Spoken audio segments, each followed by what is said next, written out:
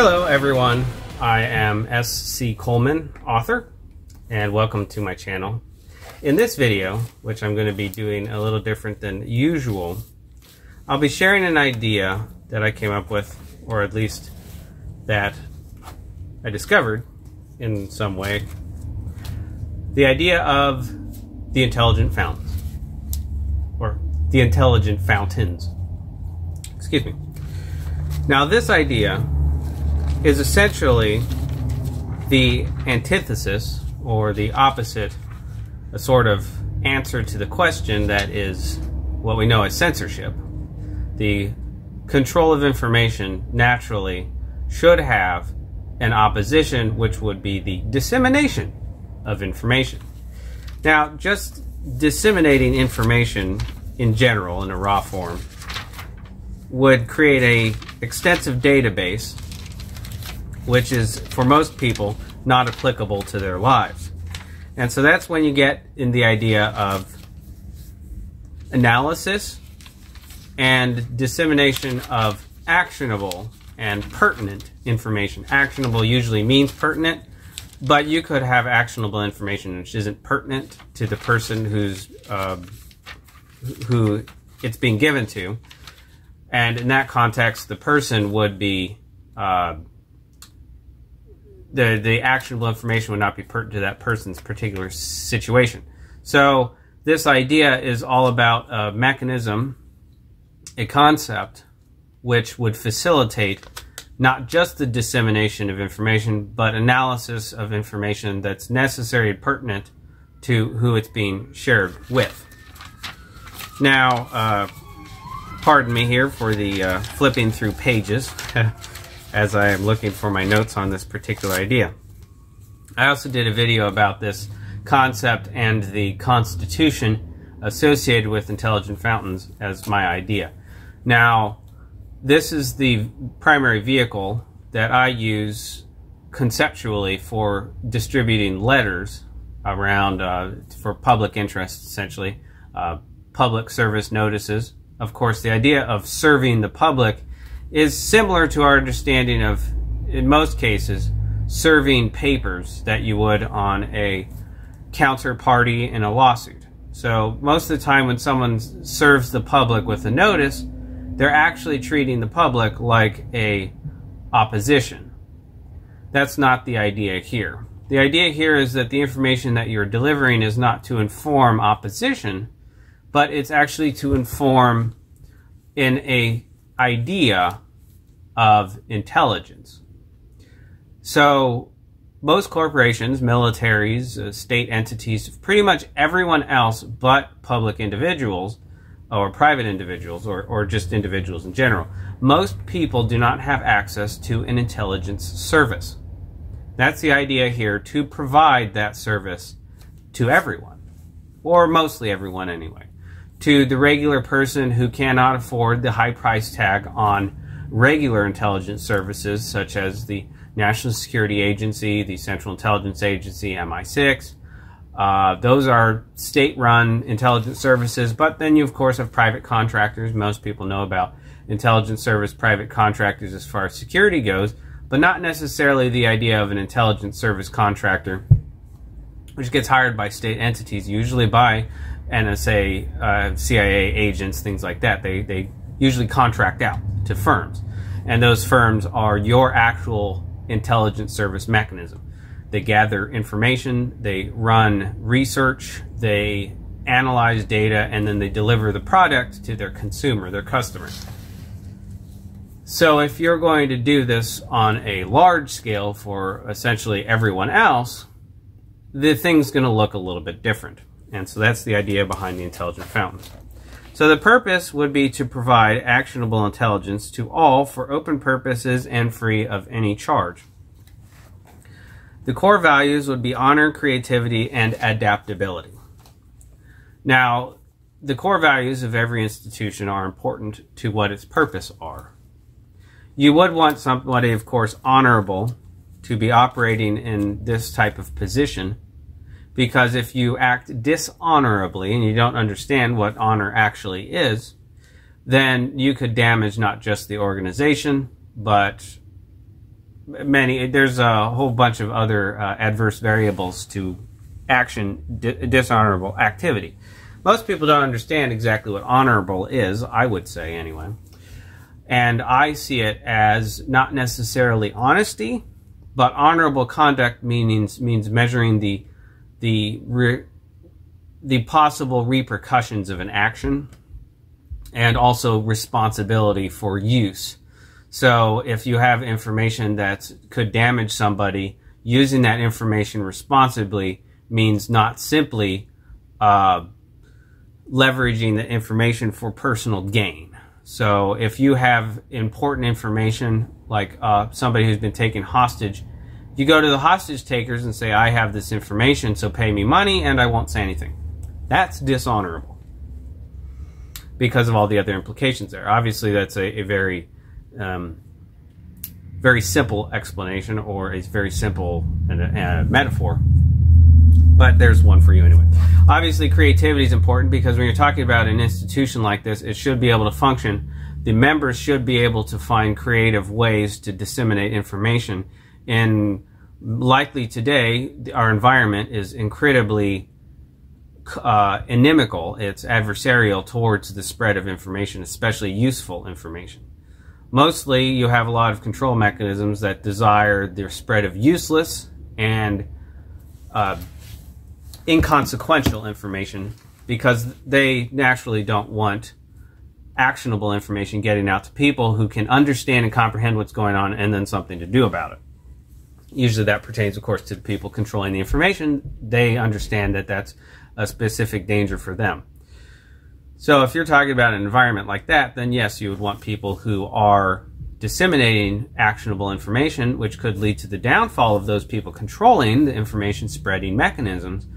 You would want them to be creative enough to find different avenues and different approaches and not simply adhere to the same established functions of information dissemination or reporting or basically telling other people about something.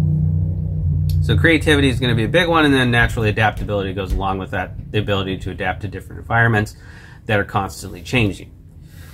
So the constitution for this organization idea, this idea is not a structured hierarchical organization which you have one head that directs everybody else, but rather an organization of different individuals who are they themselves in their own capacity capable. And they don't take directive from anyone, and this organization shares information and cross-trains between the members, and each support each other. But there's no actual head of the organization, nobody who's giving orders. Every individual in this organization is responsible to each other and to their mission, and each one can carry that out of how they so choose in their own capacity. And so that's the whole idea behind the Constitution, which provides a framework or structure for the admittance of members to ensure the organization is populated by skilled and creative individuals, artists. Strangely enough, you would probably want people who are artistic to run an intelligence service, because the artistically minded individual is not only creative about how they do things, but they can get someone's attention. That's a big thing. I'm generally monotone in most of my videos because I'm taking a non-emotional approach, which means I have to keep everything at level, like you're giving in a professional report. But if you're trying to gain somebody's attention, then yes, you would need an artist to do that most of the time. Obviously a good one, because there's a lot of bad artists out there who can gain no one's attention and who just make the same copycat crap that they're trained in the school system, essentially. So training for this group will be done in three main ways. There will be self-taught, joint, or cooperative training, which will be either with individuals partnering with each other, self-driven, you know, you just choose to partner with someone else, or it could be a established member-taught kind of idea, a classroom setting. However, testing for skills in the organization, to be certified in the organization, will require another member to administer it, but the testing certifier might be chosen by the test taker, and only a demonstration of capability is required. So let's say you're trying to certify yourself as having a particular skill. Well, for the purposes of the organization, you want to actually have that skill, not simply be a check mark on paper, right? So you could go to another member and say, I want you to test me on whether or not I'm actually capable in this field, and then they write off on it, sign their name, all that stuff. What that does is that it gives you a mechanism to not only show that you actually know what you're doing, but it also means that the other member can verify that you do, and that's very important towards the structural capability of this organization, because no member, considering you benefit by the abilities of other members and you might rely on them for something, you don't want another member to simply be passed through when they don't actually retain the capabilities that they're ascribing. This is something that you find happen a lot, especially in hierarchical organizations. My experience in the Marine Corps, a large number, in fact, most of the people that were ever promoted to rank didn't have the capabilities to occupy the position that they were being selected for. It was simply a promotion seen as a benefit rather than a responsibility. And that's something you find most of the time today, is that people seek after promotion like it's some sort of climbing up a ladder, right? They don't see that position as being responsible, of having more responsibility to others. They see it as a benefit for themselves. And that's exactly what you wouldn't want. So that's the reason why everyone in this organization, they're all equal across the board, essentially. They're all practical, capable agents of this organization. It's sort of like the idea of having rangers that will go out into the field somewhere, the old idea, not the current one of just calling somebody a ranger who's not actually a ranger. A ranger would go out and they would basically be dependent on their own survivability in the environment they're going into. They don't have this massive support structure behind them. Obviously, Army Rangers today have a huge support structure behind them. But if you have a person who is trying to do something on their own and they've lost connection or something, they still have to operate and do their function. And so this whole idea is that the members look out for each other, but each of them can actually act on their own initiative, their own volition, without the necessity, right? That's the big thing, without the necessity for a major support structure behind them. Because if you require a large support structure behind you, then you effectively can't function without it. So once joining, a member will choose a pseudonym as their member name. This is a false name, but it's the same idea as an author who chooses a pseudonym, not only for the purpose of hiding from possible enemies, individuals who wouldn't want them sharing what they're sharing. This has been a long-established concept that authors operate behind pseudonyms. But it's also to have something a little bit catchier. If you've got a name that's hard to pronounce, spell, what other, you choose a name that's much easier to appeal for purposes of appealing to an audience, right? Like S.C. Coleman is a lot more appealing than my full, really long name. So when you choose a pseudonym, another member will compile a new member file entry to be dispersed and stored by the member base. Every member has a database they store, and a compiled roster of members. Certain achievements will be awarded as demonstration of applicable learned skills, and members will come up with diversified sources of funding to be operational resources, which will be divided up among the members and handled responsibly. Obviously, if a member gets funding for their operations and then they squander it and use it in a way that's not applicable to the operations, well, that damages everyone, including themselves, because then they don't have operational capability anymore, if in fact they require resources for that. Often you have to be creative and figure out how to do things with no resources whatsoever. You simply have to go out and acquire them for yourself, whatever you might need. So gray is the foundational color representing stone, which includes skill in research, storage, and information disbursement. Copper is communication and conduct, which involves studying components of language and communication. It requires the teaching of a learned skill and the fulfilling of a task for the group. Silver requires the presentation of an idea, study in public speaking and marketing, and the promotion of representation of the organization.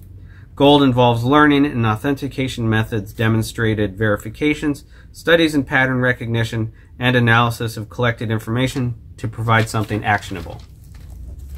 Diamond will include studies in defensibility, planning, coordination, support mechanisms, and identification of vulnerabilities. Finally, onyx, or black, will study teaching, requires demonstration of teaching technique by giving 5 classes or presentations, studies in organization, and making programs in recruitment methods. Also must bring in the new members successfully to achieve the onyx designation. Each designation in the file under marks of proficiency with a corresponding addition to clothing and correspondence. So basically, once you achieve these marks, you get them put in your file, but you also have to include them on your body somewhere so that you can demonstrate this to other members, in your physical person if you talk to somebody else face to face, and then you also include it in all correspondence when, like a letterhead. Members can reach out to one another freely, share responsibility in the group, and authenticate one another through a minimum of 3 methods, and no member should take offense from another member's authentication requests. In fact, it's the opposite. You should approve of somebody going the extra mile to authenticate, because it means that that protects you better as well, and you can in turn do the same, because it's all about the benefit of the members in the group rather than simply some sort of hierarchical head there that's been appointed by someone else, and then you really never know who you're actually taking orders from. Now, a example of a member sheet here would start with the member name. So for me, it would be S.C. Coleman, author. And then this is just an example. If I was going to be invited into this group, or if I was going to try to join it, then I would have to present some sort of created artwork that would then be authenticated. And this would be a book. The title of the work would be The Glass Empires. Copies of cover drawings would serve as one mechanism of authentication, and as the members determine, they can choose more than one, or however many members are involved in the verification of this individual to accept into the Intelligent Fountains, or their particular chapter of the Intelligent Fountains, because this could pretty much go any way anybody wants. I'm simply providing the idea, and it could be set up by anyone, it could have changes, it doesn't matter. This is just the concept here. So the next would be essays, an essay on contents, detailing what's in the book and things like that.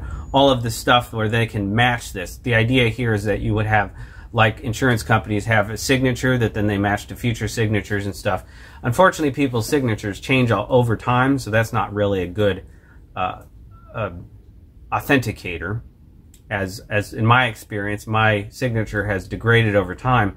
And I recently had a denial for an insurance form because my signature did not match with my original, which meant I had to jump through a whole bunch of other hoops for authentication purposes.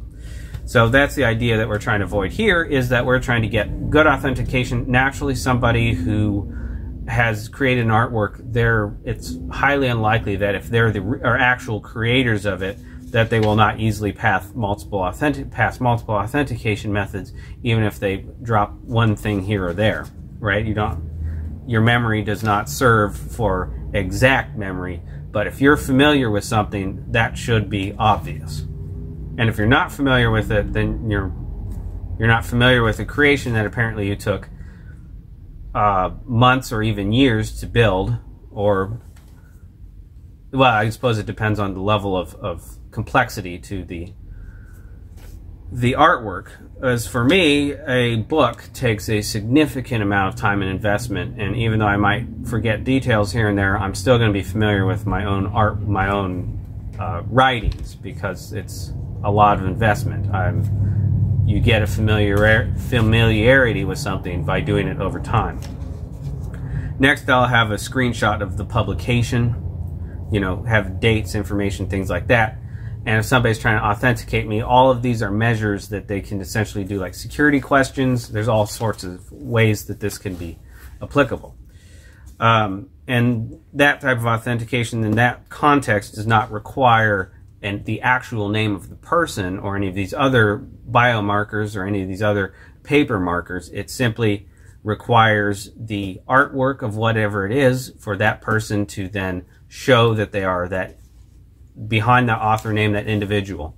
Right now, we have very few of those authentication mechanisms today, which means, as I've seen personally, it makes it very easy for someone to steal your author identity and steal the appearance of ownership over your works. Now, and this, of course, I want to emphasize, this is about public intelligence, publicly intelligence for everyone else, and it's not actually about creating a body of people who are capable in artwork. Now, all those people who are capable in different forms of artwork, say woodworking, say drawing, whatever it is, all of them can, in fact, together in their group, raise resources for their operations, as I have detailed in the Constitution, in order to make money for themselves and also further their own capabilities as this concept goes. So miscellaneous skills that I have listed are writing, drawing, painting, martial arts, shooting, physical security, exercise, languages, analysis, cryptography, research, legal, documentation, forms, travel, public speaking, radio communications, planning and strategy, and of course there's a lot more skills and knowledge that I have that relates to practical and actionable abilities that I can do. Mostly I don't have some of the usual certifications that you need for finding a job. That's not what this idea is. This idea is not you go out there and get these other certifications. In fact, when you're listing a skill here, you should not list, you can, but you should not list certifications of outside sources, because in this context, that doesn't mean anything. The actual tangible capability of what you're claiming to be able to do, that's what means something. And that's these colors that I talked about before. Those are about the basic capabilities that a member in this organization should have. So if you don't have all of those colors, that's fine. If you have some of those colors, then that means that you have been certified by another member. That means that other members can depend on you likely being capable enough to an extent that you'll be able to function in any sort of scenario where that skill is required. And then skills breakdown, extrapolation, detailing exactly what's behind your skills and talents, specifications. If you're good at, with, the usual typical one is asking if somebody's good with Office Suite software. Not everybody's very good with Excel, right? Not everyone's good with Word, whatnot. So, that putting detail into what exactly you can do with your skills, that's important. So I have writing, but not too long, of course. For writing, I have experience in writing books, fiction, nonfiction, also letters, with an understanding of advanced formulation and technique for informative and entertaining purposes. Drawing, I have capability in freehand drawing with experience in book cover design, various techniques in shading, coloring, mostly with a unique style. Painting, layer painting with acrylics, having made portraits and scenes. Martial arts, I've got Jeet Kune Do, Krav Pani Melpani, boxing, kickboxing, green belt, and McMap, sword, spear, dual sword, bow and arrow, Brazilian Jiu-Jitsu, wrestling, grappling, and training. And I have a lot more experience in these different areas as well, but that's just to give you a general overall idea of what talents I bring to the table, what I can teach other members, and what I can use in any sort of field, situation, or scenario. And then for shooting, I've got rifle, pistol, shotgun, close quarter drills, point shooting, armory work, changed out pistol triggers on Sky CPX2, completed courses at the Sonoran Desert Institute, etc. So that is just a sample. Of course, there would be a lot more extrapolation if I was doing this for real and trying to detail all the different skills that I possess and I can use to assist other members in whatever need that is, or that I use in my own personal work. But the idea here is that you'll have members who are physically capable and members who aren't physically capable, and you can lean on each other for different purposes. Because even if you're requesting somebody for personal matters, say somebody who's disabled is asking somebody in the group for help moving furniture, well, that frees up time for that individual to do other things and basically be operational. The idea, of course, in the group is that if somebody in the group abuses anything, any capabilities, whatever, it might damage other members of the group, such as if they're constantly trying to get somebody to do something for them, and that's taken away from a purpose that that other member might have. So there's naturally a balance there, and the idea here is that all the members working together in this capacity means that they'll be watching out for that. They'll be looking for the balance.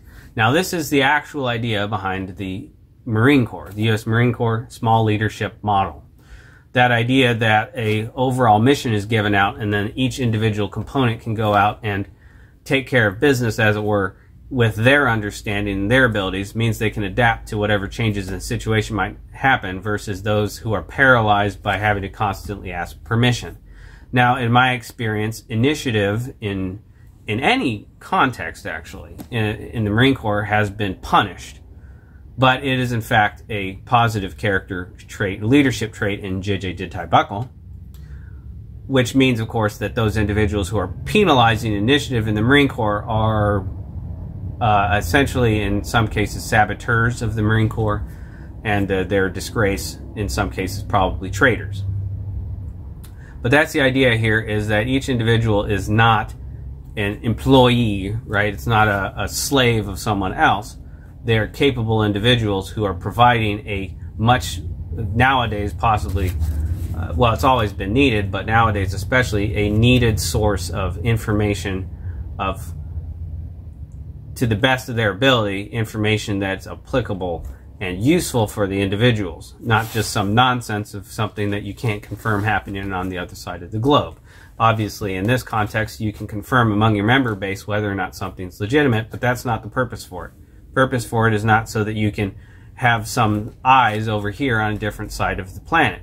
The purpose of this is that these individuals will do all of the functions of a intelligence operative and then give that information out to those people in the area that would need it.